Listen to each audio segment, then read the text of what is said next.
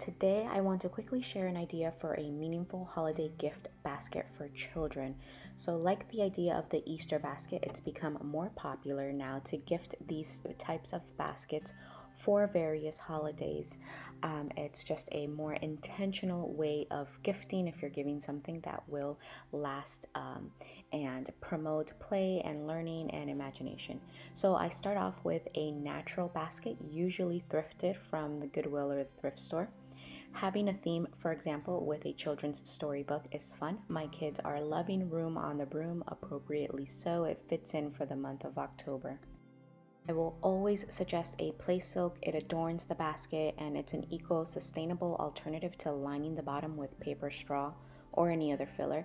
It can be used as a play scene, an imaginative play, for example, the landscape to the forest floor where the storyline of this book takes place. Next, storytelling toys or dolls to go with the book. So I made my littles my interpretation of the characters in this story.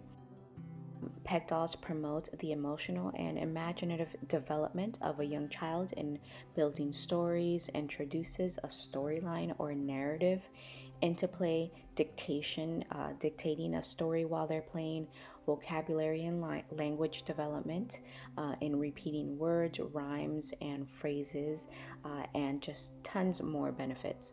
So I made this set with all natural materials like watercolors, 100% wool, felt, and yarn, birchwood peg dolls, cotton thread, twigs. The all natural materials are important in non-toxic qualities, longevity, durability, and beauty in our children's toys and material. This set that I made includes 6 peg dolls, so the 6 main characters in the story, and 4 accessories, also made out of natural materials. So a broomstick and a wand, a cauldron pot made out of felt, and 3 wooden mushrooms, which are hand painted. Feel free to include any other details or elements that go with the story. So in this storyline, the cat drops a pine cone in a cauldron pot, as well as a twig.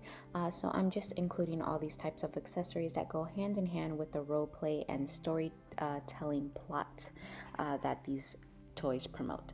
So loose parts would pair perfectly. I'm adding gems for water, stones, wood round pieces, wooden dowels, a homemade scented Play-Doh would also pair very nicely for more of a sensorial element to this basket.